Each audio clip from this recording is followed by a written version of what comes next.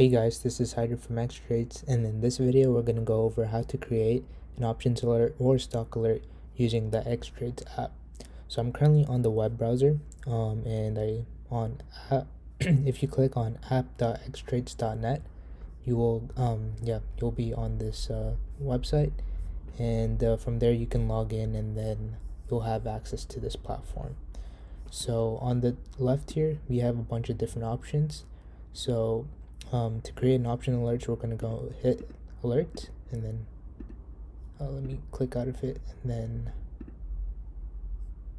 so we're in alerts now, and here you can see all the alerts that have been made recently, and if you follow some people, then you can see what alerts they have been posting. So it's basically like Twitter-ish, where you can see what the people you follow have been posting, what alerts they've been posting, and then this is how the UI looks. Really clean UI.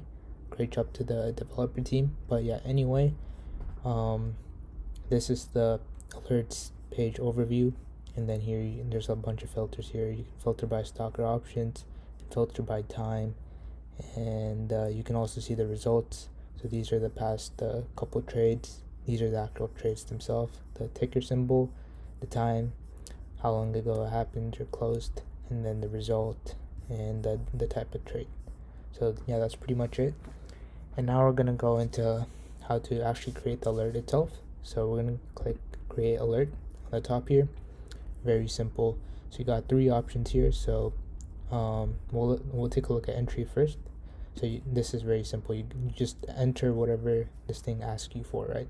So if you want to buy or sell or short or cover, so you got four options there, and then you put the ticker symbol. So let's say Tesla, right? And if it's a stock trade, then you want to click on stock. If it's an option play, you want to click on options. So let's do stock first. So for stock, you just put the price that you want to, or you bought the stock at. So if I bought it at 215, then I'm going to put it there. And then risk level, is it high risk, or is it a lotto? So this is basically lottery, so very, very high risk. This is like high risk in general, and then standard is just standard risk. And then strategy, you got day trade, swing, and long term. And then you also have this thing where this will notify the people that, or this will notify when you post your alert that you are potentially looking to add to your position, so that way people know and they don't go all in. But this is pretty much how you set up a stock alert, and the same exact thing for options. So if you want to do options, click on options, expiration date, it gives you a calendar option, and then you just choose your expiration date, and then strike. I think you gotta choose an expiration date first, so let's do that. Strike. Now you can choose the strike, and then if it's a call or put, and then the price of the contract that I paid for, and then again risk level, and then strategy. This is optional, but again, day trade, swing, or long term, and then I will add to this position again. So type entry is another way you can send alerts. So take a look at the example here, right? It's the same exact thing. So if you want to buy, or if you want to do an options trade, then you do BTO. That means buy to open. And then let's do Apple, and then let's put in a date. So let's do 11/3, and then at 0. Strike price. Strike price 140C.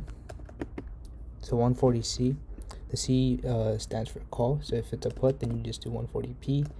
It's that simple. And then and then you just put the price. So I bought this for 45 cents. That's what I'm saying here. So again, BTO means buy to open, and then the ticker symbol, and then the expiration date, and then the strike price, and then what you paid for. So it's that simple. And then for stocks, it's the same thing, but it's even simpler. Just do this. So BTO, buy to open, Apple, and at this price. And then if you want to sell, then you do STC, which means sell to close. Apple at 171.2. Right, so it's that simple. And then if you want to short, then you do sell to open, which is shorting basically. And then when you want to cover, you do buy to close. But yeah, those are the 4 options. So again, buy to close, buy to open, sell to close, sell to open. Those are the 4 options. And then again, you just put the ticker symbol, and then the expiration date, and then strike price, and then call or put, and then the actual price. But yeah, it's that simple. I hope this video helps you guys, and feel free to DM me or comment in the video if you guys have any other questions. Thank you.